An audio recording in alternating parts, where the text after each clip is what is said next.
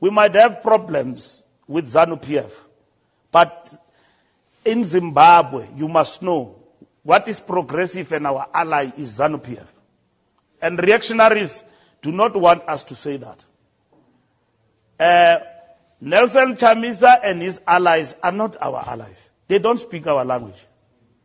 They are not with us in this new world order agenda of the alternative, multipolar world we want to build. They are not with us.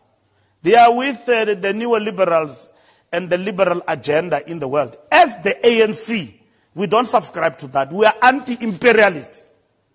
So any political party that perpetuates the entrenchment of neocolonialism and imperialism is not our ally. It's not our ally. Our allies can be committing blunders, including the former liberation movements, but they remain our allies. These political liberation movements. You go to Nicaragua and the Sandinistas, they came back after 20 years.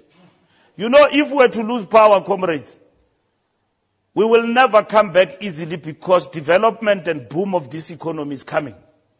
And those who will win, they will look like they are nice guys who understand where this country is going. ANC. It's easy for anyone to open their mouth and criticize because that's what you suffer as an incumbent.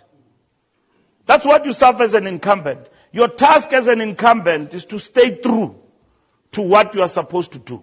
That's why, as I conclude, we must never be tolerant to people who are deployed but are not doing the right things.